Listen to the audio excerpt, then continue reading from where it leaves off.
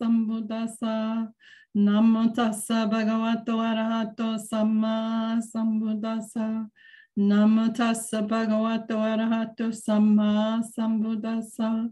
Homage to him, the Blessed One, the Worthy One, the fully enlightened one. We pay homage to you. Sadhu, sadhu, sadhu. So today, let's see, May is recording, right? Yeah. Okay, good. Okay.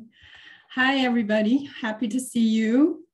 So today, what we're going to do is, I've been having fun this morning. I started doing this early this morning, and I thought this was a simple thing that I was going to do. And it might be that we have to do these two separately because of getting into them. But the idea here is to really look seriously into agitation, because agitation is the source for the disturbance of your meditation. And what happens to you is the agitation when you get upset with anything that is like a disturbance, distraction, an obstacle in your meditation. This beginning of this, of course, is sitting in the dependent origination process. But to understand, we need to go back and we need to look at a couple of suttas that were sitting side by side. So the two suttas are 138 and 139. Both of them are stressing the agitation and how it's going, okay?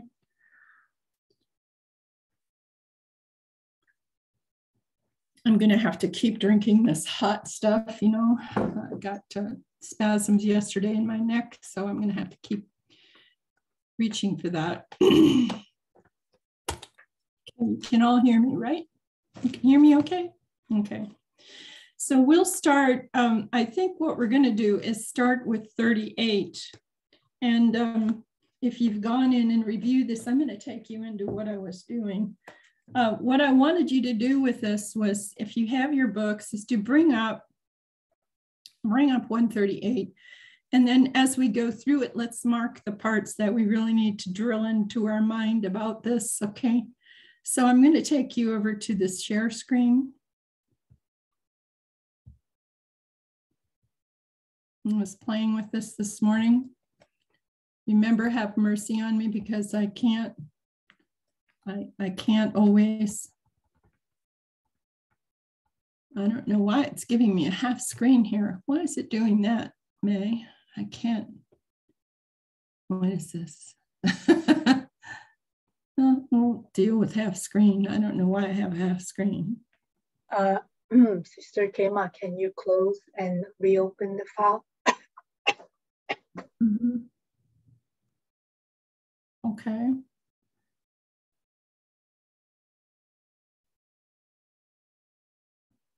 Oh, you mean the file itself? You mean the file itself? Okay, just a second. Let me see if I can do that. How can I do that?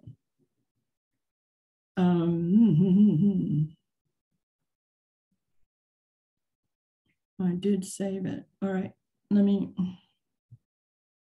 go to the Word, close it, and open it again. Okay, now open it again. There. Okay, now go back to you guys. Come back to the share screen. It's the grandmother's hiking through the wilderness of tech. Okay.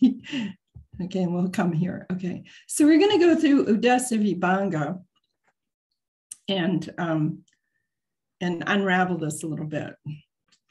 So we'll start at the beginning. It's the exposition of a summary, but really what this is about is the mind being scattered, or the mind being scattered externally or stuck internally. That's what it's talking about, but it's also going to be pointing to agitation and how it's working. So thus I have heard on one occasion the Blessed One was living at Sawati in Jeta's Grove in Nathapindika's Park, and there the Blessed One addressed the bhikkhu thus, monks, Venerable Sir, they replied, and the Blessed One said this, the bhikkhus, I shall teach you a summary and an exposition. Listen carefully, closely to what I shall say. The Venerable Sir, they said yes, and then we go into it. Now, here, I'm just going to read highlights to you, so I might not be reading this directly, the whole thing, but he's basically saying when you're practicing, you should examine things in such a way that while you are examining them, your consciousness is not distracted and scattered externally, nor does it get stuck internally. And by not clinging, you do not become agitated. So right at the beginning, he's telling you that the source of your agitation, it's the source of your restlessness, the source of your doubt, the source of all these pieces is the place where it trips off agitation. That's what we're looking at here. Okay, so you should examine things in such a way that when you're examining them, your consciousness is not distracted and scattered externally, nor stuck internally. Now he's going to explain this. If his consciousness is not distracted or scattered externally, not stuck internally, if by not clinging, he does not become agitated, then for him, there is no origination of suffering. So he's saying all the suffering starts from this point of agitation. This is what happens with this. I have to go back here. Whoops, somewhere. Yeah, here. Where is it?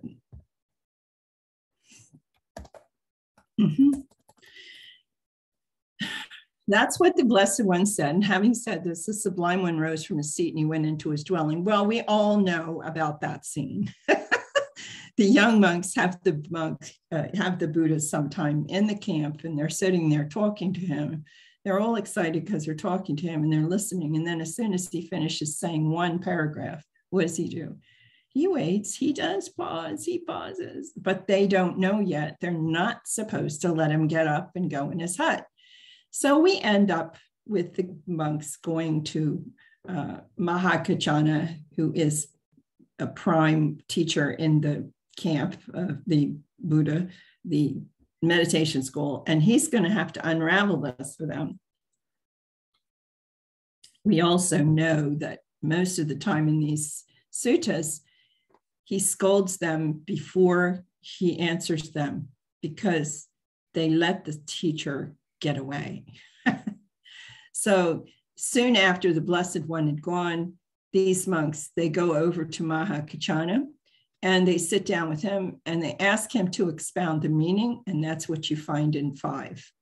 So then the monks go to him, and this whole thing at 7, 8, and 9 is the story of what happens when he is explaining to them, you shouldn't be letting him go in the hut. You should be keeping him with you. And so he has the heartwood that you sought among the branches and the leaves of the great tree. And when you're sitting there with somebody who has the heartwood and is teaching you the heartwood in 7, he's talking like this, and he's basically explaining to them, you don't let him go and go away. So surely they say, surely friend Kachana, knowing the Blessed One knows and sees his vision and the Tathagata and all of this, surely you will help us because you're so wise. So now they're sort of like kissing up and saying, please tell us what this meant, okay? And then listen, friends, and attend closely to what I shall say. And he'll explain it and break it down. So now he's going to tell them what's going on. How, friends, is consciousness called distracted and scattered externally? And when a bhikkhu or a monk, when you, a student, has seen a form with the eye, if your consciousness follows after the sign of this form, and gets tied and shackled by gratification in this sign of the form. And gratification, remember, is you're feeling good about what you're seeing and you want to see it more and spend time with it. Okay. And it's fettered by the fetter of gratification. The fetter is the gratification, you liking this and thinking more about how great it is. And then his consciousness is called distracted and scattered externally. And, this is a problem these days because everybody has certain addictions and ideas. Everybody thinks only addicts have addictions. It's really not true. There's a lot of people that have addictions to feeling good, addictions to joy in meditation, addictions to this and addictions to that. And these things where you want to stay and you want more encourage you to believe that you're making everything happen in your practice. And this is what's slowing down people. This is what's keeping you from being able to flow down the path and experience the different things because of this holding on. So when he's heard a sound with the ear or an odor with the nose or tasted a flavor with the tongue or touched a tangible with the body or cognized any kind of thought with the mind, his consciousness follows after the sign of the mind object. He becomes tied and shackled by it. So if you know this is the danger and you feel this pulling towards, this is talking about, seeing it and then feeling this pull toward this, that's a point where you let go, because we're telling you that the arising of the craving, the arising of this desire to hold on, to like it and want it, is a change in your tension and tightness in your mind and body. So we're asking you to sense that. Now, I'll tell you a secret. This is one of the reasons why the Goenka practice, the practitioner can do extremely well if they will just surrender to the teacher and allow us to take them on a trip to discover this practice. They can use the sensitivity. They've been trained to notice any tiny thing that's happening in their body anywhere, see? And they are very sensitive to the moment there is a change in tension and tightness. So rather than condemn or say anything bad about that practice, is silly, absolutely silly, because those were the girls, the nuns, for instance, in the 16 nuns that I taught, those are the ones that just went just like that. And they got it. And they started moving down and moving through things perfectly. And they had no knowledge of anything that they were experiencing before. They didn't read a book in advance. They didn't try to memorize the levels or anything like that. None of that had to be coped with because none of them had read anything. And so here they are. Why are they moving so fast? Because they're sensitive. They were taught to be sensitive to this change in tension and tightness, okay? So then it doesn't matter which one of the sense doors you're talking about, this can happen where you can get stuck. And they go to 11, how, friends, is consciousness called not distracted and scattered externally.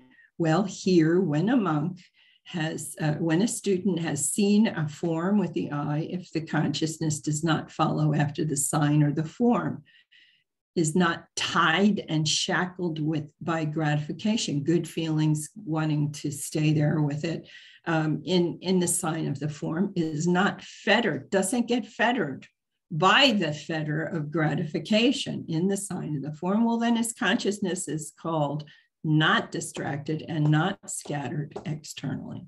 So this is to this part that's outside, okay, the scattered externally, okay.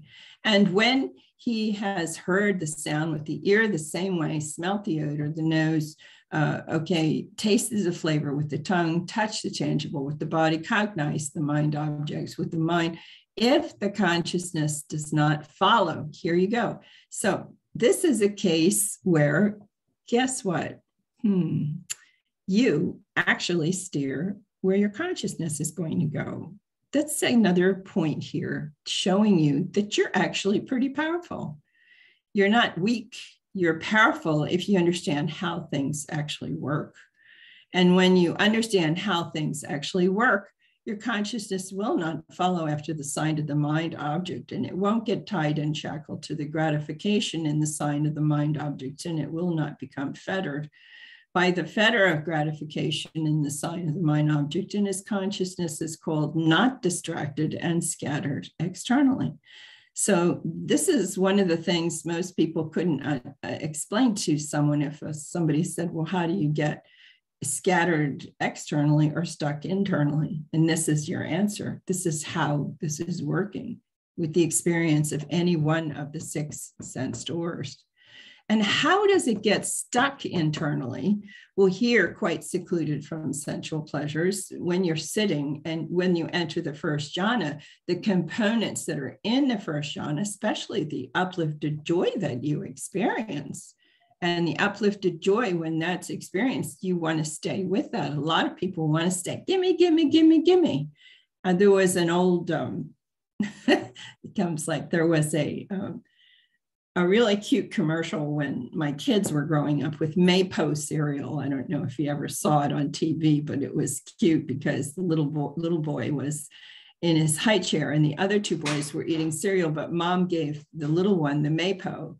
And the boys wanted the Maypo. They didn't want the other kind of cereal. So the boys would trick the little one in the high chair and say, look at me. And the other one would eat some Maypo. And then the little one would start screaming, I want my Maypo. And this is what's happening to you. I want to hold on to what's in here. I like it. I want to hold on to it. And you don't have any sisters or brothers to slap you around and take, try to convince you not to do that. Okay. So the first jhana is showing you how you can get stuck internally. You get stuck by the gratification in the joy and the happiness that's born in seclusion. The rapture and pleasure is joy and happiness born of seclusion. And then you get stuck in there. You want to stay there, okay? Now, again, with the stilling in the second jhana, you have the things that go through. And if this consciousness follows after the joy and pleasure born of concentration, then he's going to get stuck internally there. Because that's still there. He's still going to hold on to it. That's what's going to capture him. And here he has a pleasant abiding who has equanimity and is mindful in the third jhana. And that one, if he gets stuck with this and really likes it, he's going to get stuck internally again.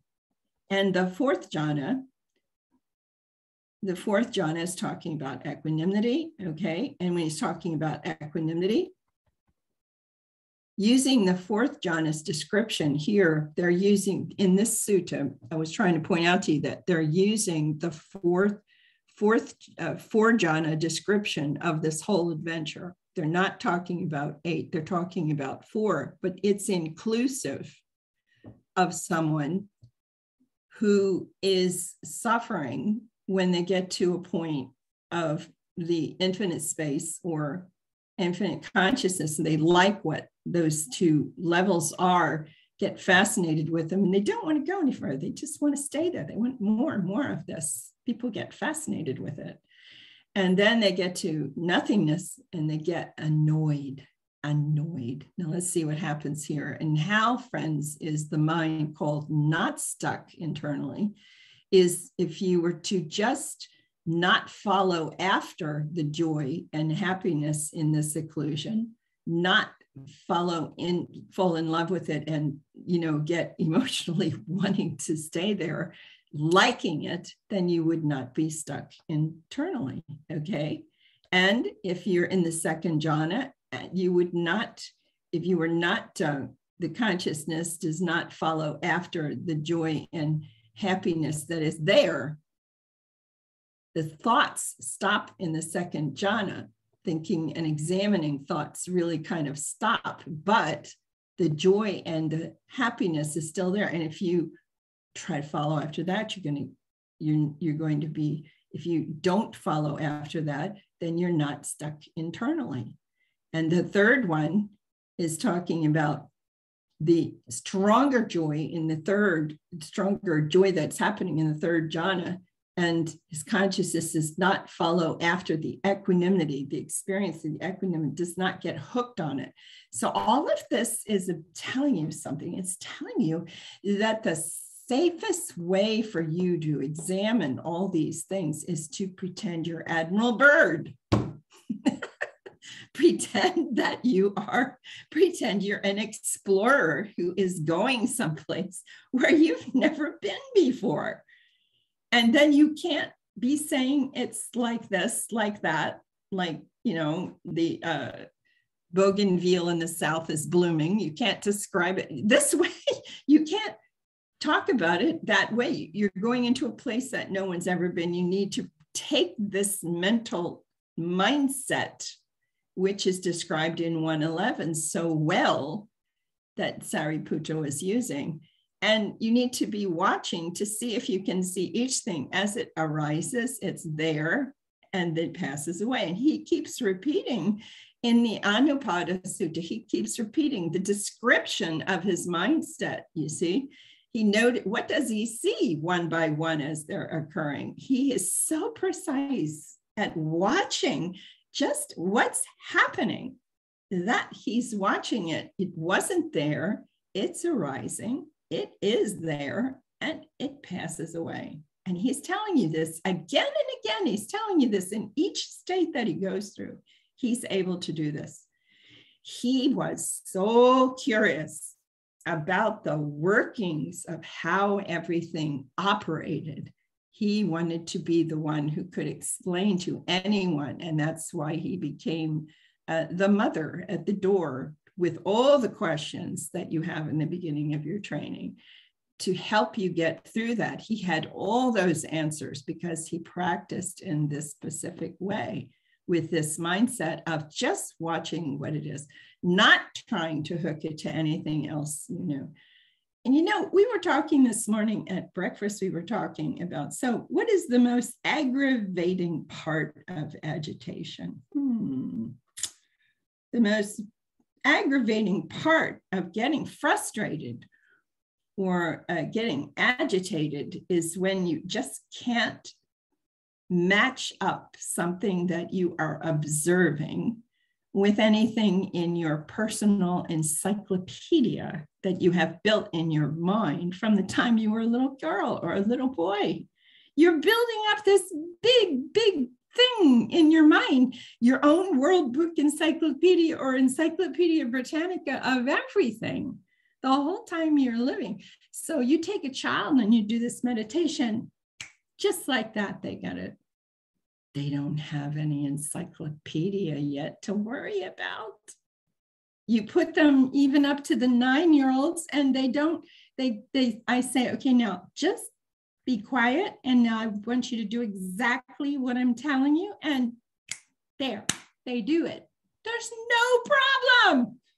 They're not going to compare it to this one, that one, the one in China, the one in South America, the one over here, the one over there. They're not going to do any of that.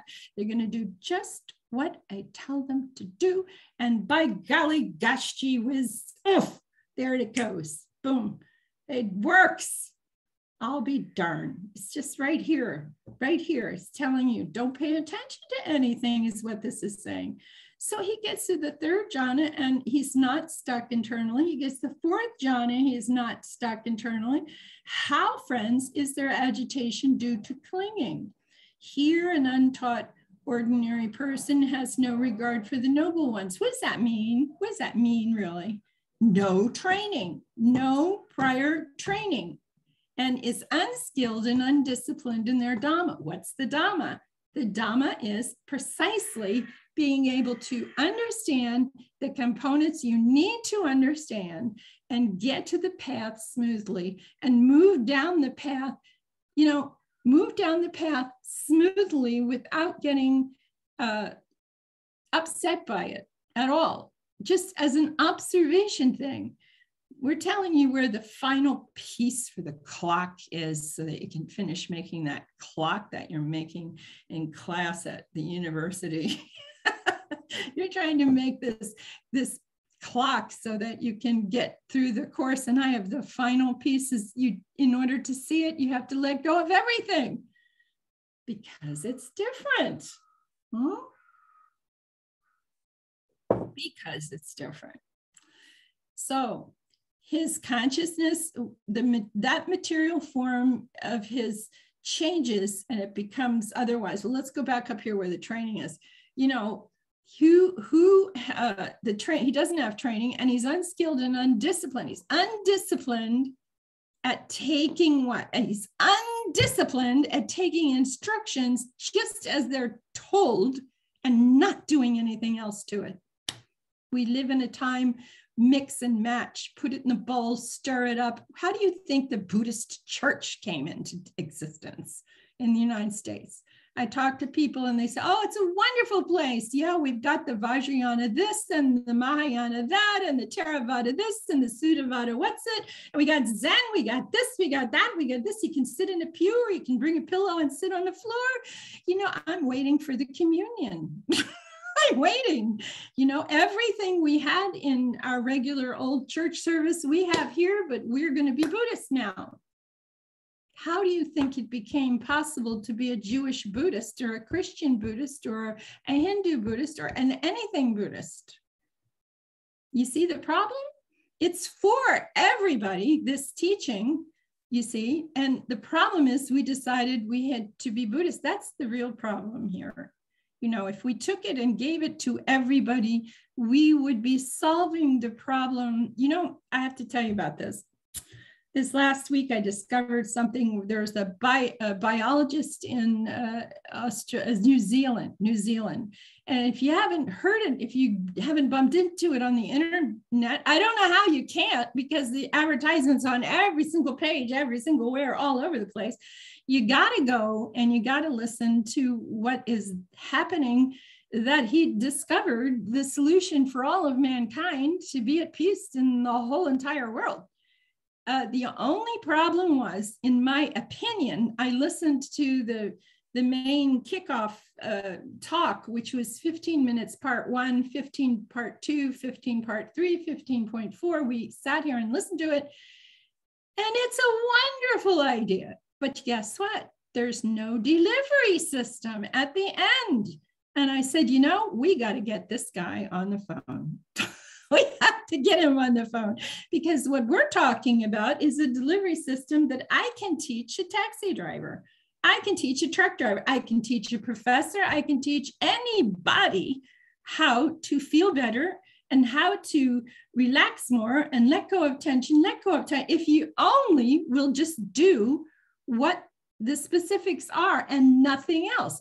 I didn't tell you you have to do it. I didn't tell you you have to accept it. All I'm telling you is take it and try it and see what happens. That's what I'm doing. That's all I want to do anymore. I am certainly not going to proselytize for any Buddhists to become Buddhists. I don't care if you become a Buddhist, and I don't care who hears me saying this. I really don't. Buddhists were supposed to promulgate, not proselytize.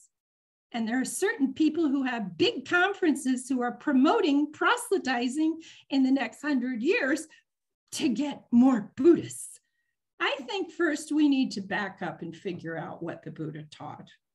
I think we first need to have people know things, even in Asian countries, other than by listening to a parroting version of learning something, what it is they're saying and what it is they're talking about and what it is this really was. Because this is the answer to what he was talking about, this biologist. It begins with a G. I think his last name is Griffith, I think. Jeremy Griffith or something. I'm sorry, I can't remember things very well right now. But if you go and find this person, you listen to that introduction talk. And that introduction talk is an introduction talk of telling you, of what the Buddha intended, what he wanted to have happen. But he did something really strange. The Buddha, he told you how to do it. He told you how to do it. And he told you in a way that you can do it while you're walking, while you're sleeping, while you're working, all the time. There's an answer for living. There's an answer for dying. There's an answer for why you're here, where you came from. All the rest of it is there. but it is not really supposed to have been a religion to become a religion if you want the truth. This was supposed to make you a better whatever you were, wherever you are. That's what the Dalai Lama said about it. So anyway, coming back to this, it all comes back to being agitated or not being agitated. Now I have someone right now who's stuck in nothingness. Of course he's stuck. Why is he stuck? Well, here's the answer. His consciousness is preoccupied with the change of material form. And he's used to seeing that. He's the change of material form arising and passing away, and it starts to obsess his mind. And he's used to, this happening, to having this happen. And then all of a sudden he falls into nothingness. Oh my gosh, he thinks it's the end of the world. He starts sitting short instead of long. He's sitting 2-3 hours. Now he's sitting 1 hour, 1 hour and a half. Why is that happening to him? Well, because there's nothing there. It's like, but this is a deep thing. And we have talked before about how we learn something.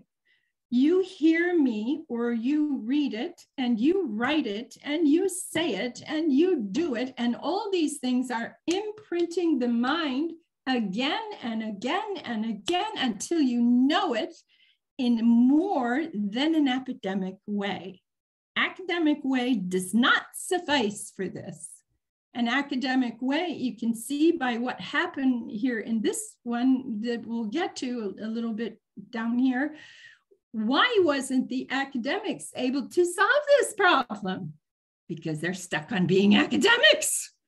If they were sitting, this is something you have to see to believe. There's no way that you can decide this or that about it unless you experience it.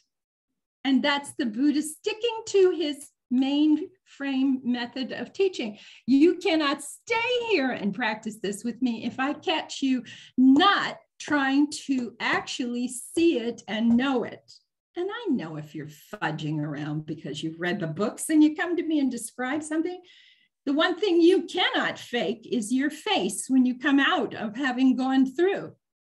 And you can fake it all through your practice with me as a teacher, but when you go through and come tell me you did, I know immediately when you walk in the door if you did. And there's no kidding about it. You can't face this. The books are making it difficult, sure, but my message to my students is don't read the books till you go through once. Come back to earth. Come back to earth and just listen to the instructions and do it and see what happens for yourself. If it's not working 99.9% of the time, I don't know what that 0.1 other piece is, but 99.9% of the time, it's because you're not following the instructions, and we have to find out from the way you're talking about it, what it is that you're doing. And only you can tell me what to tell you to do next. Only you can tell me in an interview what to tell you to do next. That's pretty funny in my book, but that's how it works. I just have to listen to you and you're going to tell me what to say. Okay, so look here, we must understand that the nature of the world we live in is like a river. I stuck this in here for a reason, because that's part of the problem. You think that a good meditation is when nothing happens. And maybe it's really long. But is that really the truth? Or you have to talk to me about what's going on in there to really understand if that's true. But the reason I said what I said is because one of the things I used to do, many things I used to do, yeah. But one of the things I did for several years, I liked to escape a family of 5 kids and a husband. And I liked to get in a canoe and shoot the rapids with some men in the community. And when we shot the rapids on a river, when you're shooting the rapids and going through the rapids, we have to understand that the nature of the world is that we live in is like a river, and every turn on the river is changing all the time. And in order to survive a row of rapids, you have to be looking forward all the time. You're not looking behind you. You're only looking forward, and choosing what you're going to do with the stroke, how you're going to keep from flipping over, etc., and so forth. So this is what the problem is, that we want to think of ourselves as living more like on a lake. Or we forget that it isn't a lake either. I used to tell you it was like the ocean. It has tides and it's changing all the time. But this is another simile that's really good that popped in my mind this morning, because the problem is going in and being there 2 hours and then getting stuck. Why are you getting stuck? Because you start thinking. And what could you be thinking about? Your own encyclopedia. And what's in your encyclopedia? All your experiences. And this has to be like something else. And it's an automatic thing that's happening that we're trying to change, because we would like to see what the human race would be like if it was actually living in present time, in flow. If you want to talk shits and neats, and we can do that. In athletics, in flow, is this and only this is what you're doing at this time. We want to see the potential of your brain, how magnificent this can be. And it is magnificent. So let's look at what happens. When he regards the feeling as self, perception as self, formations as self, consciousness as self, then self as possessed of one consciousness. I threw the one in there because that's the problem. The self is possessed, and you think of one consciousness, my consciousness. Consciousness as in the self, or self as in the consciousness. That consciousness of his changes, and it becomes otherwise. And with the change of becoming otherwise of that consciousness, his consciousness is preoccupied with the change of the consciousness. And it can't just watch anymore. It can't just watch. He's thinking ahead too, if he read the books. Thinking ahead into something else, and he's not going, and wherever he goes, there he is. We want you to, wherever you go, there you are. That's in the boat going down the river, okay, shooting the rapids. So if you're wherever you go, there you are. But this person here, this person is wherever you go, he's looking at where he wants to be. That's different. We didn't tell you to do that. We didn't tell you to do that. Agitated states of mind are born of preoccupation with change. It doesn't matter if that change is change of consciousness or change of anything else. Consciousness arises together and remains in there, obsessing the mind. Because his mind is obsessed, he becomes anxious. When he's anxious, he becomes distressed. When he's distressed, he becomes concerned. When he's concerned, due to the clinging, he becomes agitated. He becomes agitated. That's it. And that is how the agitation is due to the holding on. And then the bottom part here says, how, friends, is there non-agitation due to non-clinging? Here, a well-taught person, someone who's trained in this a bit, who has regard for the system of training, for the noble ones in the Dhamma, skilled and disciplined in the Dhamma. Discipline is to keep in line with the instructions, what the discipline is, does not regard material form as self, or self that is possessed of material form. And the rest of this breaks down again. And with the change and becoming otherwise of that material form, so the agitated mental states born of preoccupation with change of mental forms do not arise. This is what happens. The agitated mental states born of preoccupation with change, watching for the change all the time. You see the problem with that when you get to nothingness? That's a real problem. When you get to nothingness, there's nothing there.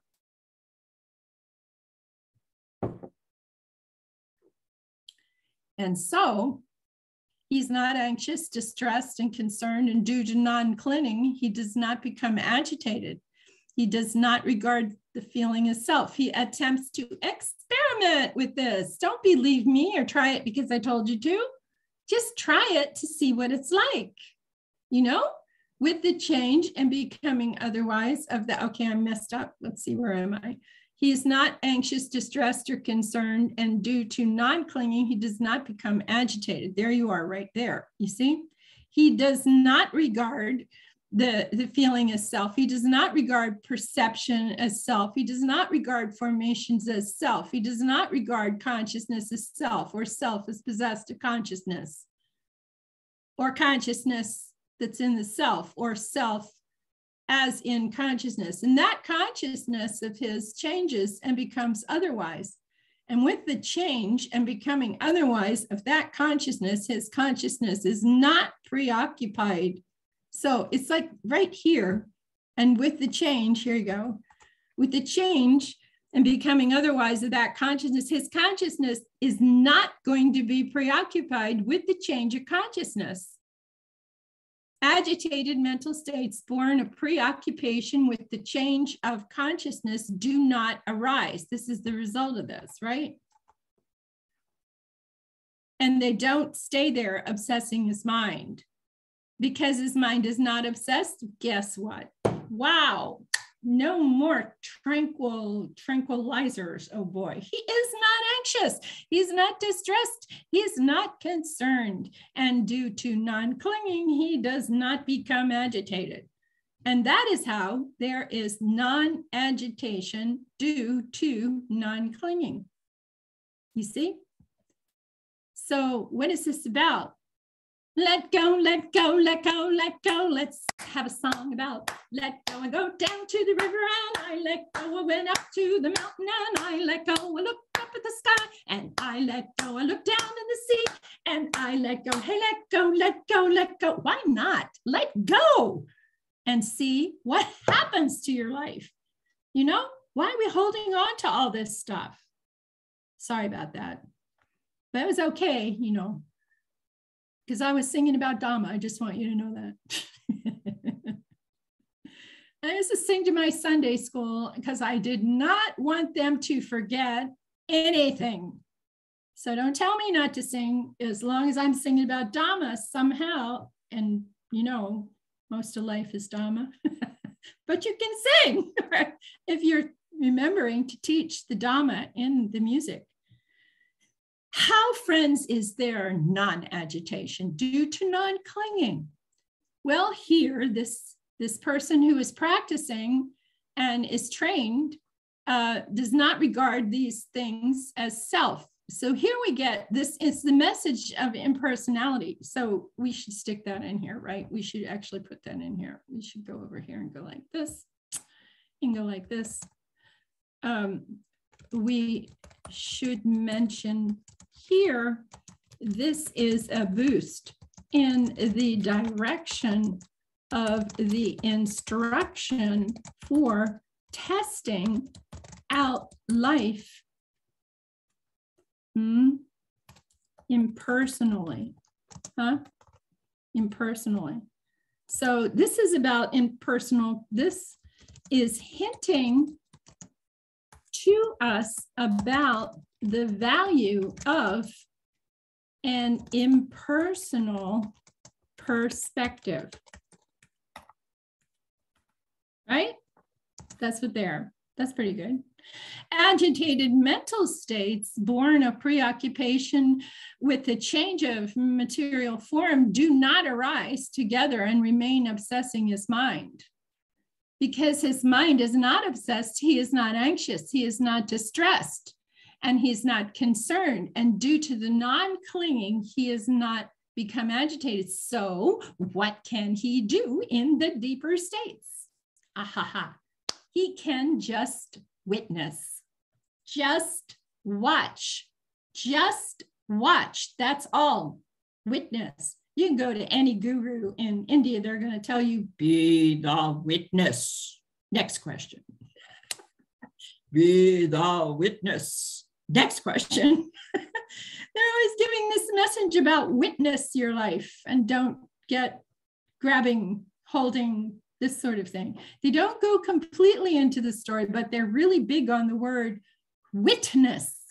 And observation that we're asking you is witnessing. Agitated mental states born of preoccupation of change in material form, they aren't going to arise. So he doesn't regard these things when there's non-clinging, he does not become agitated. So with the change of becoming otherwise of that consciousness, his consciousness is not preoccupied with the change of consciousness. He doesn't care. He's just observing, just observing. You know, anybody here people watch? Did you ever go down and sit on a bench in a congested area? I mean, even flying, you know, I do it when we have, you know, seriously do it, you know, when I could write a book over what I see when I have a layover from a flight that's long. Just people watch. And you see most of what the Buddha is teaching. If you're concerned about how can I see this in myself, how can I see that? So watch it out there, watch it out there. Yeah, in front of you. Last night we were taken to, by some people, we were taken to a seafood restaurant and eating, and I'm allowed to eat at different times. Yes, I am, because of this health situation. I have all little meals, you know. This is an interesting experience. So being careful of what's happening in my body and everything, but watching the people was the treat. The food was really, really good, but the treat was watching the people and the variation of people, but the similarity in the patterns of behavior in the people. And this is like where you get interested in psychology, watching the patterns of people happening in the rich people here and the middle people here and the poor people there and the workers in the area there. And you can see the whole thing happening 3 or 4 times in a row in an evening. It's amazing. So agitated, these agitated states, let's see, I'm on, I think, on 22. Friends, when the Blessed One rose from his seat. Now, this is near the end of this. I want to go into some of the notes that are interesting on this. So this is the close of the sutta, and he's saying when he actually chastises them at the end. Usually, Kachana is chastising them at the beginning. But of these young monks, like, why did you let the teacher go to sleep? You had him in front of you. Why didn't you, you know, and that's interesting here because these people have a free carte blanche to knock on my door. So I can be taking a nap and, okay, so what's the question? You know, and we have fun because we're asking questions a lot here and answering questions where I am all day. So friends, when he rose from his seat and he went into his dwelling, after giving a summary in brief to you, that is that you should examine things in such a way that while you're examining them, the consciousness is not distracted. So when you look at things, can you go to a museum and just see one exhibit at a time? Choose a museum that you like. It doesn't matter if it's his car museum or a really fine art museum or a clock museum, but can you go in and see the exhibits or the exhibits of the royal house, the jewels? Can you go and actually go through? That's really hard because they're so beautiful. And if you get to ever see them when they travel around the world, they take some around the world and you can see them. And you just want to stay in front of one thing. I remember one time that was really serious about staying in front of something to see it long enough. Was in the 1960s at the World Fair. They brought the Pietà statue of Michelangelo to New York. And they had an exhibit, but they had you on a moving track that was moving past it. And I wanted to go. I didn't want to go anywhere else. I just wanted to go back. And I wanted to stand in front of it and just contemplate it. And that's what you need to see, that experience of contemplating something just by itself and seeing it that way and not losing it, you know, not trying to see it quickly, but to understand it and practice what we're saying here. So it tells you once again, the agitated, friends, let's see, he told you in brief and you're not stuck. So it's scattered externally is what you need to remember, or stuck internally. And so by not clinging, he does not become agitated if his consciousness is not distracted and scattered externally, nor stuck internally. And if by not clinging, he does not become agitated, then for him, there is no origination of suffering, of birth, aging, death in the future. I understand the detailed meaning of the summary to be thus. And that's what he's trying to get across. If you do this long enough and you train your brain in this direction, that's it. That's what's happening.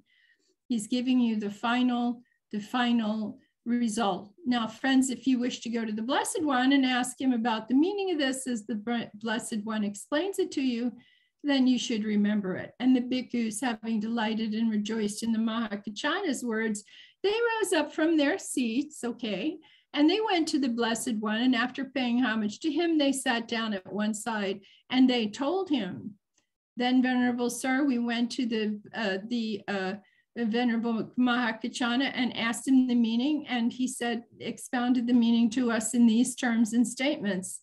And then, the Buddha said, that's good, because Mahakachana is wise and he knows what he's doing, and you can always run to him. So I can go to sleep. That's basically what he's saying. So I can go to sleep because I am strong in the hands of these arahats. They understand what's really going on. Now, the notes in this are varied, but I want to take you to one particular note on here. And this is the one, 1253. And this is expressly went to this one, okay, because of the student I'm working with here, and the fact that they're caught in this idea of nothingness is disturbing. So now this is going to show you how these notes work. All of the known editions, I'm at the note number 1253. All known editions of the Pali texts of 138, which Bhikkhu Bodhi researched here, Anupada Paritasasana, Paritasana, literally means agitation due to non-clinging. Now that's what it means. So this is, which obviously this contradicts what the Buddha consistently is teaching, that agitation rises from clinging, from holding on to something, and ceases with the removal of clinging, right? So there is this one piece of Pali that's in there that was confusing everybody. So however, this reading, apparently it predates the commentaries. And from the MA, which is the main commentary on this, accepts Anupada as correct and offers the following explanation. In what sense is there agitation due to non-clinging? So how can you have, what state, can you imagine in your mind, what state would there be agitation due to not clinging? Can you think of that? What state would there be agitation due to non-clinging? The answer is nothingness. And so here was the answer I've been seeking for the last 3 days for this, to try to explain what's going on for the student. And through the non-existence of anything to cling to, you see? For if there existed any formation that were permanent and stable, a self and the belonging of a self, it would be possible to cling to it. But there is, then this agitation would be agitation due to clinging, not having something to cling to. I don't think I did that. Something, I didn't mean to do that. I need to take that out. Something to cling to. But because there is no formation that can be clung to when in the base of nothingness. I put that in there. Thus, then, even though material form, etc., all the other pieces of it are clung to with the idea material form is self, and they are not, and all the other things that they say about that, all those different phrases, they are not clung to in the way they are conceived. The way we think of them, they are not there in nothingness. And thus, what is here called agitation due to non-clinging is the meaning of agitation due to clinging by way of views. Now, the by way of views, I disagree with but I'm trying to demonstrate, but this would have been, this saying that it was clinging by way of views, that could have been surmised by someone who never sat in the base of nothingness. And what we have to take into consideration here is when you're talking about Nanamoli, Venerable Nanamoli or Bhikkhu Bodhi, or even going back to Ledi Sayadaw and going back, you have to go back. We don't know how long it has been since monks have been able to routinely sit in the levels. We do not know. It could be very long, very far back. So you had followed this reading on the basis of MA's explanation, had rendered the phrase anguish, agitation. Bhikkhu Bodhi prefers agitation. I kind of agree with him because agitation is the point of the beginning of the other words. Due to not finding anything to cling to.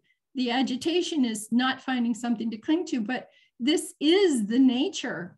I'm trying to show you, this is the nature of the state of nothingness. It's a very logical point of view. If you want to talk about views, you know, it's very logical to understand if there's nothing there, how can you hold on to something? He did not discuss the problem in his notes. Bhikkhu Bodhi is making a point of telling you that Nanamoli didn't go into this a great deal. He just didn't go into the subject a great deal in his notes when he left the notes on this work. And this work was completed by Bhikkhu Bodhi after Nanamoli was gone. A sutta in the Samyutta Nikaya, okay, a sutta that's in the Samyutta Nikaya, 22.7, it's in book 22, this number 7, is virtually identical with this passage in 138, except that here it reads, as we should expect, upada paritastana, literally meaning agitation due to clinging. So from the Samyutta text, we can safely infer that the Majjhima reading is kind of an error, the way it's set up, that should be discounted. But my rendering here is based on the reading in 22.7. I.B. Horner, too, he also follows the latter text in explaining this. And I.B. Horner was one of the ones way back. So I'm going to take the Samyutta Nikaya now and read you this one, because this one is it's on the Samyutta Nikaya. If you have the Samyutta Nikaya, it's on page 865. And the title to it is Agitation Through Clinging. Agitation through clinging, okay? Monks, I will teach you agitation through clinging and non-agitation through non-clinging. Listen to that and attend closely, and I will speak. Yes, Venerable Sir. And these monks, they replied, and the Blessed One said this, and how, monks, is there agitation through clinging? Here, monks, the uninstructed worldling, who is not a seer of the noble ones and is unskilled and undisciplined in their Dhamma, the one who is not a person who is visiting superior persons and is unskilled and undisciplined in their Dhamma, regards form as self or self as possessing form, or form as in yourself, or self in the form. That form of his changes and alters. And with the change and alteration of form, his consciousness becomes preoccupied with the change of the form. Agitation and a constellation of mental states born of preoccupation with the change of form remain obsessing his mind. It just means you get addicted to holding on to forms that you see or sounds that you hear. You get wanting to hold on to them. Because his mind is obsessed, he is frightened, he's distressed, and he's anxious. And through clinging or holding on, he becomes agitated. He regards feeling as self, perception as self, volitional formations as self, consciousness as self, or self as possessing consciousness, or consciousness as in self, or self as possessing consciousness, or consciousness as in self, or self as in consciousness. Wow. Okay. And that consciousness of his changes and it alters. And with the change and alteration of consciousness, his consciousness becomes preoccupied with the change of the consciousness. Agitation and a constellation of mental states are born of preoccupation with the change of the consciousness and remain obsessing his mind. Because his mind is obsessed, he's frightened, distressed, and anxious. And through clinging, he becomes agitated. It is in this way that there is agitation through clinging. And how is there non-agitation through non-clinging? Well, here, the instructed noble disciple, who is a seer of the noble ones and is skilled and disciplined in their Dhamma, who is a seer of superior persons and is skilled and disciplined in their Dhamma, he does not regard form as self or self as possessing form, or form as in self, or self as in form. He doesn't take anything personally. He just is observing. This is what he's doing. He's not taking anything personally. And that form of his will change and alter. Despite the change and alteration of the form, his consciousness does not become preoccupied with the change of form. Then no agitation and constellation of mental states born of preoccupation with the change of the form remain obsessing his mind. And because his mind is not obsessed, he is not frightened, distressed, not anxious. And through non-clinging, he does not become agitated. So he does not regard the feeling as self, or perception as self, or volitional formations as self, or consciousness as self, or self as possessing consciousness, or consciousness as in self, or self as in consciousness. That consciousness of his changes and it alters. Despite the change and alteration of the consciousness, his consciousness does not become preoccupied with the change of the consciousness. And no agitation and constellation of mental states are born of preoccupation with the change of consciousness and remain obsessing his mind. Because his mind is not obsessed, he is not frightened, he is not distressed, he is not anxious, and through non-clinging, he does not become agitated. And it is in such a way that there is non-agitation through non-clinging. So this is supporting everything that we just said in the Samyutta Nikaya, in this little sutta. It's very, very nice that you find this. I always say that you know, the samyutta is a really nice support system. So I'm going to throw this out to questions. Anybody has any questions, we can, you know, you can ask now. And let me get this, stop the share for a second. Yeah? Yeah, okay. You, I see you. Lovely to see you, Sister Khema. Well, thank you. This is a lovely sutta. I've got two, I think I've got two questions. Can you say a little more about in verse 21? It says, it has this lovely phrase, that consciousness of his changes and becomes otherwise. Can you elaborate that? This is in 21, you're going back into in the Majjhima Nikaya, yeah. Okay, in 21. All right, let me go back here. In 21, how, friends, is there non-agitation due to non-clinging? And what was the phrase, the piece you said? It's towards the end of paragraph 20 or verse 21. So I think you might need to go down the screen a little. Can't quite see it yet. Keep going down. 21. Okay. Okay. Whoa, there we are. It's this just two paragraphs up from 22. It says, with the change and becoming otherwise of that consciousness. Oh no, hold on, I've got a slightly different one. With the change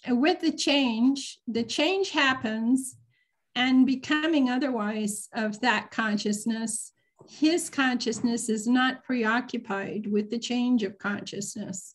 So consciousness, you know, he understands, this is the student who has been exposed to the training, okay? And he understands that any change that's occurring, any change, including the change of your consciousness cognizes and tries to cognize what's going on. And so when you're sitting there and you're watching something, and with the change and it's becoming otherwise, he knows that his consciousness he's not going to be preoccupied with the change of his consciousness. Now, this would be a very good example for Cameron in his situation, the student that is having some trouble inside. So he's sitting there, okay, and he's watching nothingness, okay, and there's nothing happening. And then his consciousness, he knows there's nothing there, and he's attempting to watch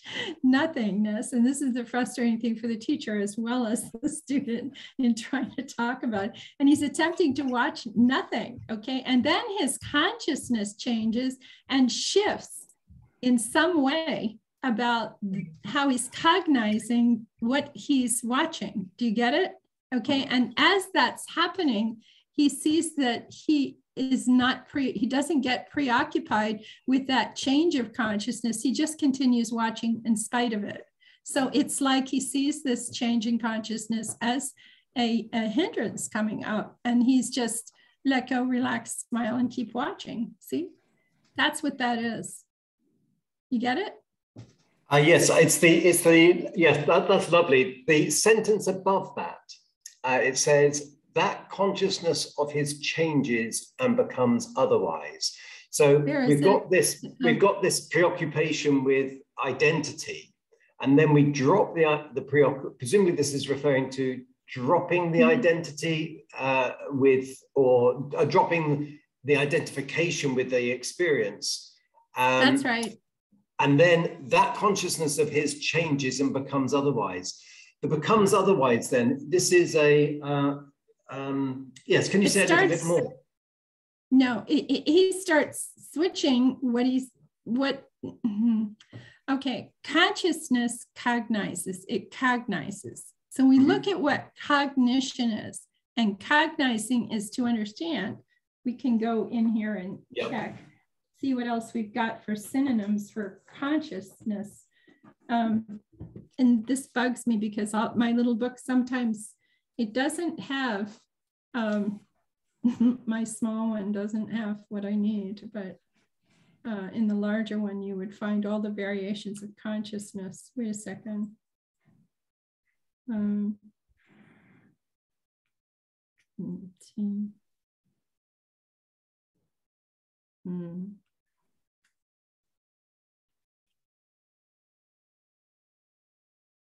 Let's see.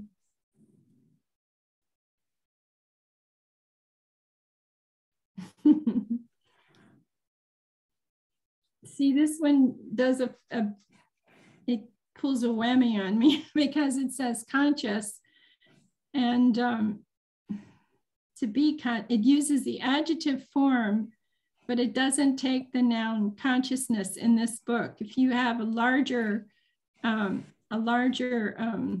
thesaurus and you go in, you get a better idea.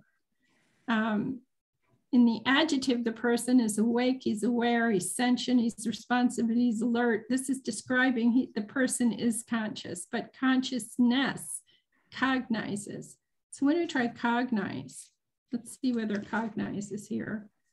Wait a second. Maybe I can go from that angle to do it. And see if we can find it. C-G-H-I-G. I don't think cognize is there. No, see, they left it out. This is not a great big one. This is a small one I carry around with me. Cognition and cognize are not in here. So wait, maybe I did it on my phone before. Let me see if I did it on my phone. Define. Do you have a phone? Grab your phone and go just in the main thing, define.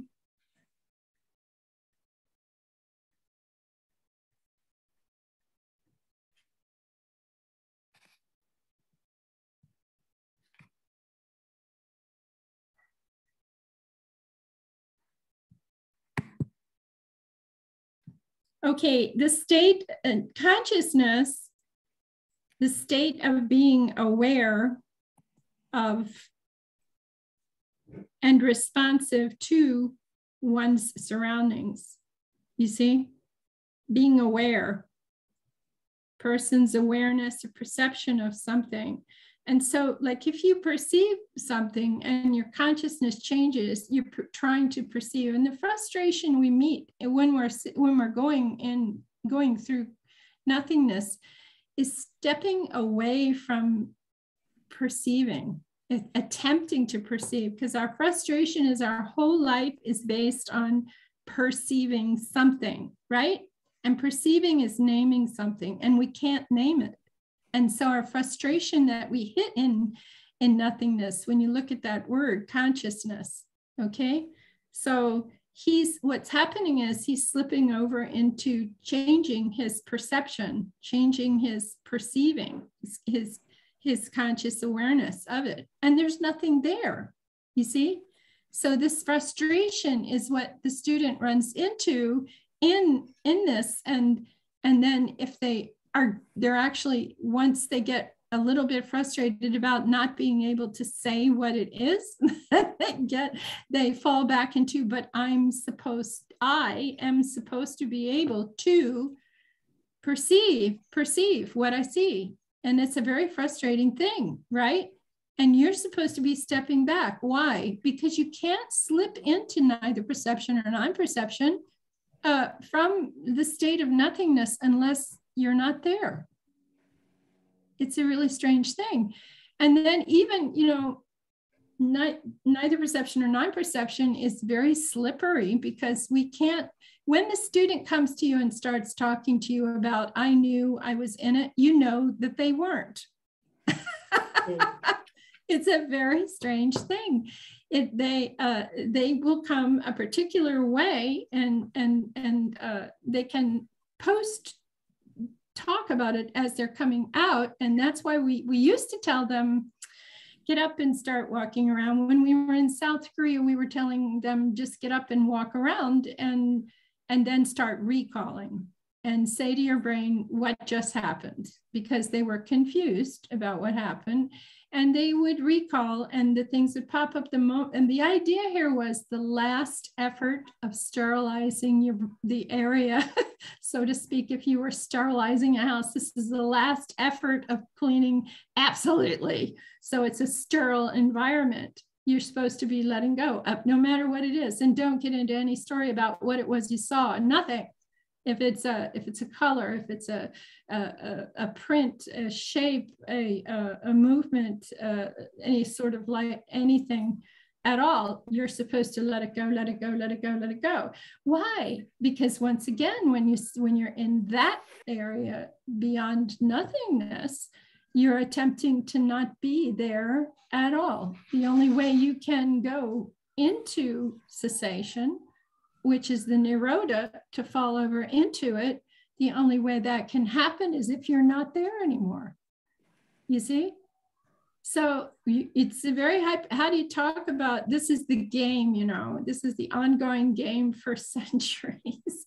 How do we talk about nirodha samapatti? How do we do that? You see? Because it's a place of no concept at all, a place of no tension, no tightness whatsoever.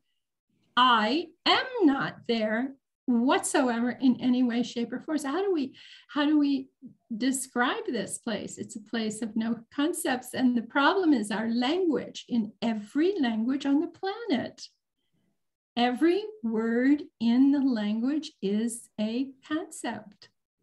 We played that game once while I was driving a few thousand miles with Bhante, of trying to figure out come up with one word, one thing that was not a concept. Because we started laughing, I think, mostly before we stopped for lunch someplace. We started laughing because a, and the, all three are concepts. Put that in your pipe and smoke it. You know, you make it come, you know, a is obviously something singular, right? And the is an introduction to something. It is necessary. It is absolutely a concept too. And end implies plural something. So it's not pure either, as nothing. You see? Yeah, we used to go bonkers over these things. But in cognizing, when you're saying consciousness, cognizes, that's what it does in the verb form. It cognizes. And cognizing, to cognize something is to understand it, right? Comprehend it, understand it. So we go to cognize, to know it or become aware of it. We cognize the system, yeah, of the rules or the system of something. We cognize the horse, the this, the that. Yeah, we cognize it. And that's what it's doing. And so the consciousness, they're using this in the form of, you have to stop completely. And so when I say this to you, I'm not saying you have to stop. I'm saying experiment by stopping. I'm having to express this a lot lately because somebody wrote against us in a serious way, and we still don't know who the teachers were involved in this. They did not reveal who in the world the teachers were. They were no one, I can guarantee, involved with directly with Dhamma Sukha Meditation Center at all whatsoever in any way, shape, or form. But when you consider what was being said, it was like, how could they even imply that anyone said you have to do this way? Well, I think if you heard it wrong, I have given a lot of benevolent allowance in this whole situation. And if you were someone in another language and you heard me say, you need to do this, people don't listen to everything you say. That's what you have to remember in conversation. So if I were to say to you, in order for this to work, you have to do this way. And they walk around saying, she says, I have to do this. What if I don't want to? See? But that's nothing to do with what I said. I said, in order for this to operate the right way, this is what has to happen. This is what we have found has to happen. And I say a lot of times to you, this is what we have found works and operates. I'm only the person, the guide who's been over the mountain a few times. Okay. And I'm only telling you what I know about the trail, what I know about the path from going over the mountain a number of times and showing other people how to go over the mountain without getting killed. You know, that's what's happening here. So we're only merely telling you from the text, this is what we see it meaning, because that's what worked for us. And we're showing you, go on and try it. Maybe you'll like it. And that's all we're saying to you. Yeah. So in cognizing, what do you think? Am I answering this fairly, or did I go way off? No. This is nice. I've got another question, but I don't know if it's appropriate in this forum to just ask a question about my own practice.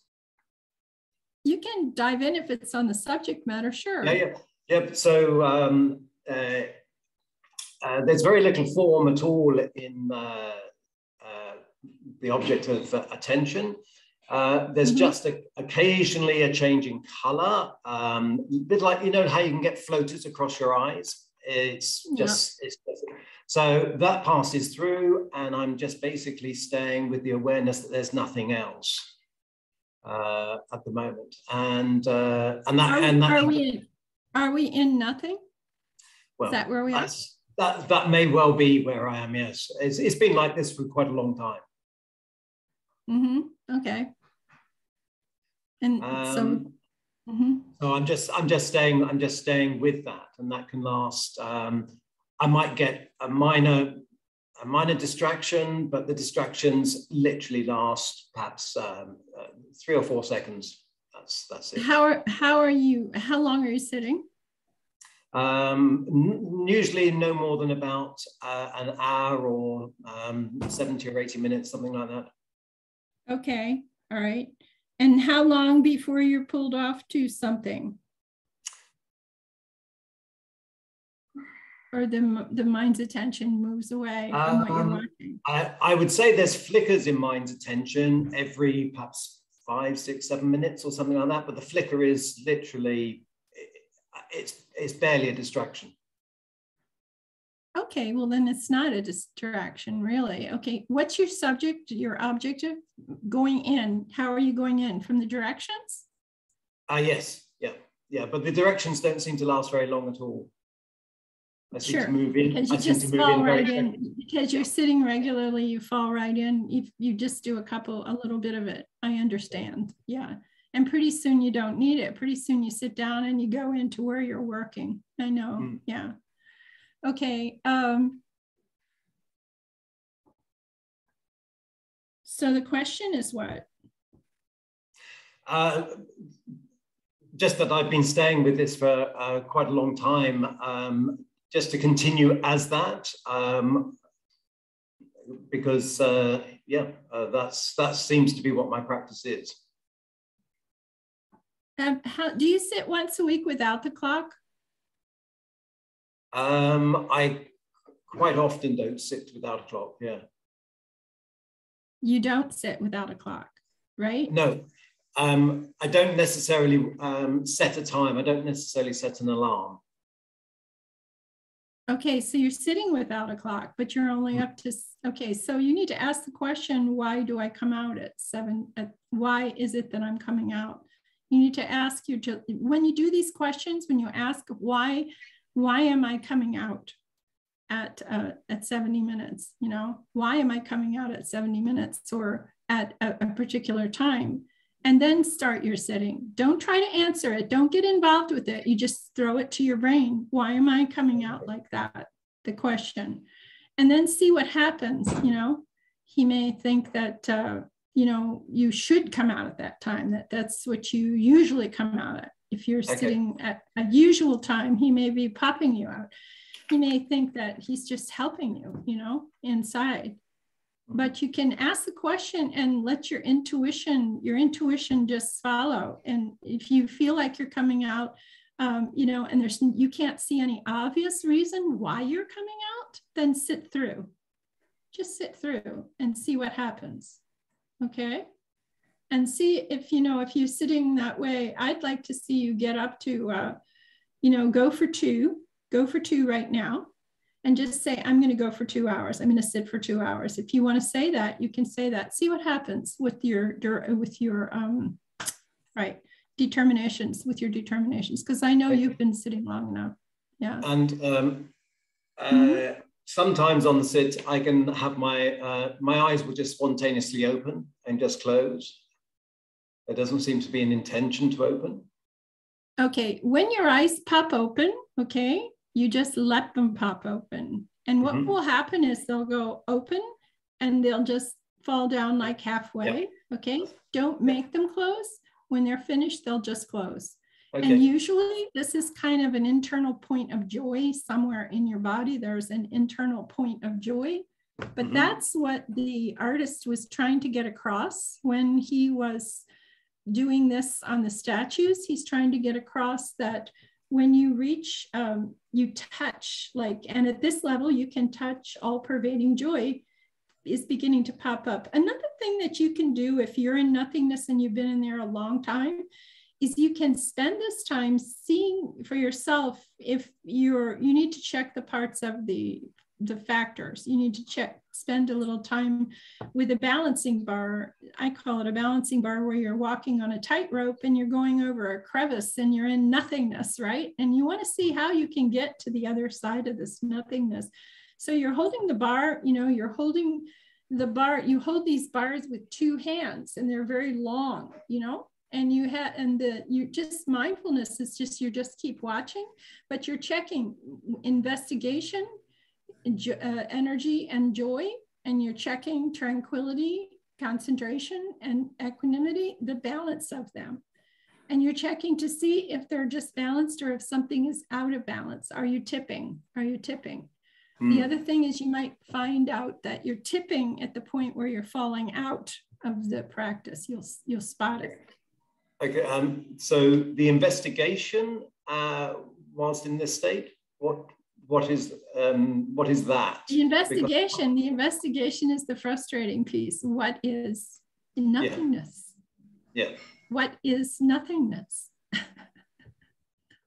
You were there, and see, why is it so frustrating? Because when you say, what is the base of infinite space? You've got something to watch. I love infinite space. I could sit there all day. I love the vastness of it, And then when you're sitting there with infinite consciousness, if you have experienced infinite consciousness and you're able to get to the place where you're watching the consciousnesses, you've accepted that, you can see them. It comes from way out here, like that, into a contraction, and you sit there and watch them, and you watch them coming up. And if you just watch underneath, they'll slow down more and more, and you watch, how deeply can I detect these consciousnesses arising? What's happening that makes them arise? By now, there's just no hindrances whatsoever that are going to disturb you, because you finally get to the point where you have owned the idea that there is absolutely no reason to do anything except abandon a hindrance. The only thing you were interested in it early in your practice was to understand that they always arise in the same precise way. That's what you were interested in. How does this part of the operation, how does it work? And also, is it true that anicca is consistent? Those two pieces you're watching very carefully. You're learning. You're not spending time concentrating on them. But our concentration is a collectedness. It is a balanced form of concentration. It is not obscure from the Visuddhimagga. If you go to the Visuddhimagga on the very first page, where Buddhaghosa is explaining concentration, he says that he gives you a bunch of examples, and then he summarizes, and he says on like the first page of that whole section, chapter 3, he says that when I'm talking about concentration in this book, in this project, I'm talking about a profitable level of concentration. And what could that be? That means something that allows me to see clearly the Four Noble Truths, dependent origination, the 3 characteristics, how everything is working, how it all operates, how it's all connected, not separated. It's not in a bunch of mailboxes and you take one piece at a time. I was reading a book once, and it was about the 7 factors of enlightenment. And I was certain, absolutely certain, that this author was going to go through each part of the 7 factors of enlightenment. And at the end, he was going to show you how they were connected. And he didn't. He only spoke about studying them as individual pieces, you see? And this was true when he also wrote about the Satipatthana in the 4 foundation practice of body, feeling, perception, and body, feeling, mind, and dhammas. This was true also there. And that's a big mistake. I'm sorry, it's a mistake, because you cannot study body by itself, feeling by itself, especially feeling. You meet a monk or a person, you meet a person practicing, and they say, what are you practicing? What's your object? Feeling. Just feeling? Just feeling, nothing else, just feeling. You know, you really want them to talk to you a little bit more, because feeling, perception, and consciousness are conjoined. And you cannot separate these. They are, no way can you make them disjoint. These are conjoined. These 3 pieces are just like these 3. There, boom, it's a molecule. You cannot take it apart. It's like the H, the 2, and the O. You can't separate it. It's water. You cannot take it apart. Okay, so no way that you can practice feeling as your object alone. No way. Okay, because you have to be conscious to practice it, and you have to perceive it, don't you, to understand it. So you play this game. I was really saying, that's it, you certainly can, because I had read all these books about only this, only this, only this, only this, and there was no only this, you know. So practicing, you know, it's just really, I'm not laughing at who wrote this. It's just fun that I was so adamant that you could practice it. And Bhante said, go take a walk. Walk down the road to the end and come back. That's about a mile where it was. And I started walking, and how can I be conscious if I can't perceive and feel the consciousness? How can I perceive something without being conscious and feeling it? How can I feel something without perceiving it? And I have to be conscious to do it. Do you see? So there's no way you can do this. And this is why we are adamant. I don't care if it's there in the Pali or not, but when you say perception and feeling is gone, it's actually perception, feeling, and consciousness that's gone when you fall into cessation. It can't be perception and feeling is gone, but consciousness is remaining. It can't be. You see? And the person who's talking that way, how did they get to talk that way? They're talking that way academically from not practicing and discovering that you cannot have just perception and feeling disappear, you see, without consciousness disappearing, to really fall into momentarily go unconscious with no feeling or perception. Now, you can't scream at me, that's impossible. The person would be dead. That's not true. Why? Because of the lessons on heat and vitality. because your heat and your vitality are still there, but the tree fell on me. And when the tree fell on me, I went unconscious. And believe me, I did not perceive or feel anything, and I was unconscious. So I know I'm not dead because because I kept coming out of unconsciousness into consciousness long enough to see Stephen standing above me saying, "What do I do now?" And I've got the tree on top of me. Okay. And I'm there, go get the monk or call the helicopter. And then I went unconscious again.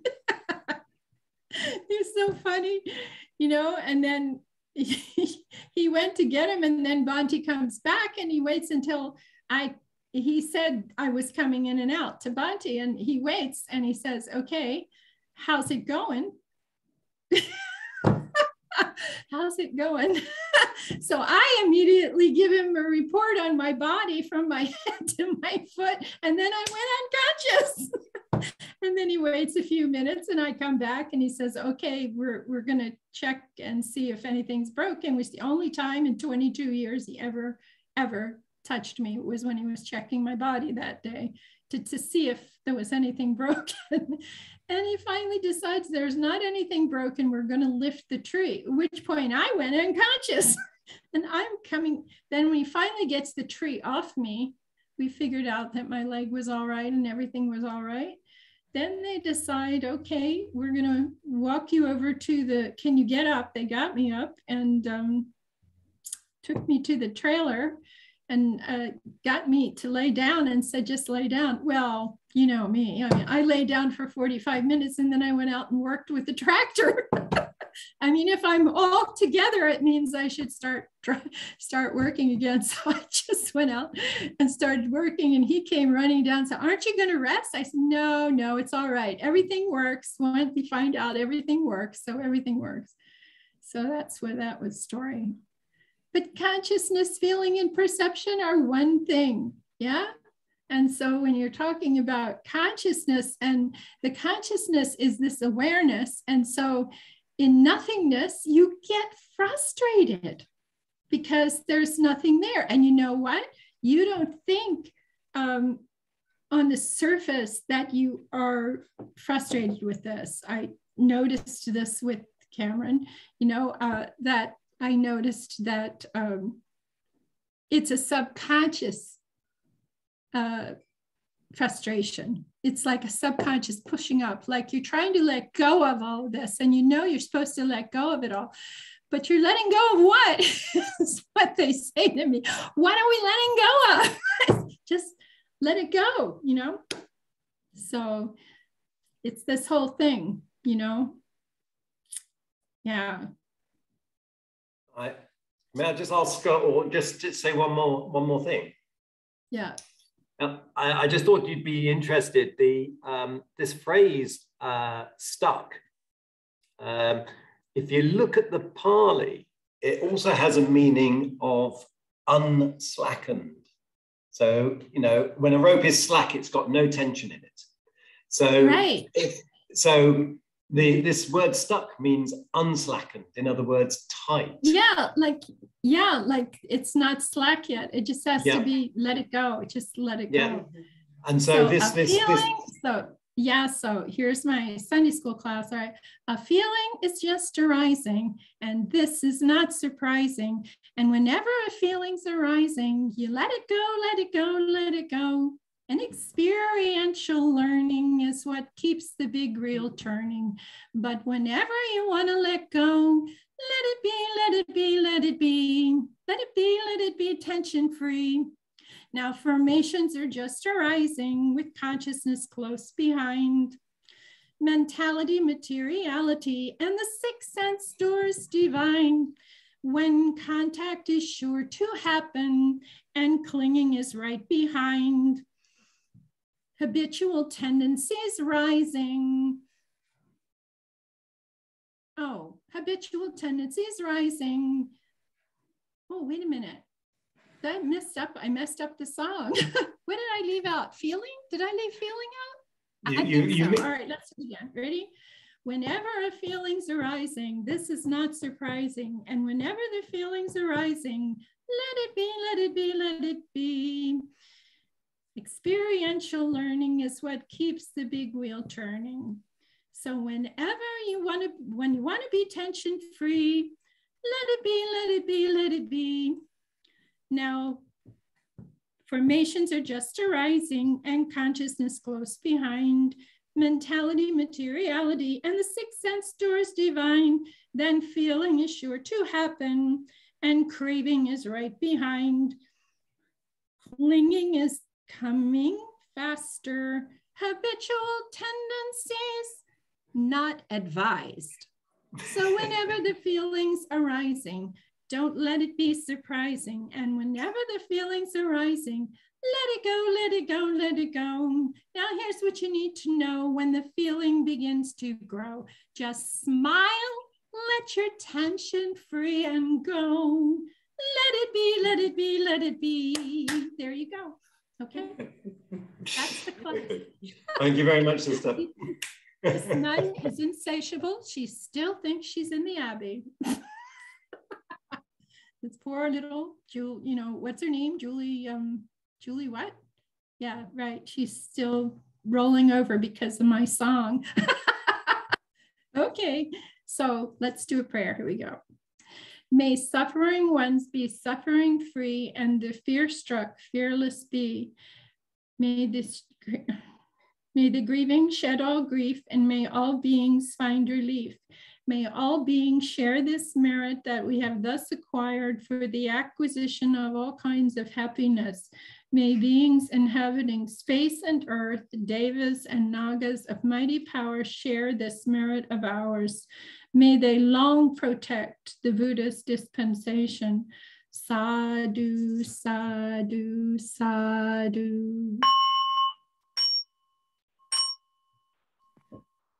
Thank you, sister. We always like to make the bell happy. Bye-bye. I'll see you next week, okay? And we'll be doing the second one of these suttas, the next one, next time. We're going to break that one down because it has the same subject matter, but let's see what it does with it. It's interesting to see one of them, you know, compound the one before, okay? So come on back and join us next week. Bye-bye, everybody.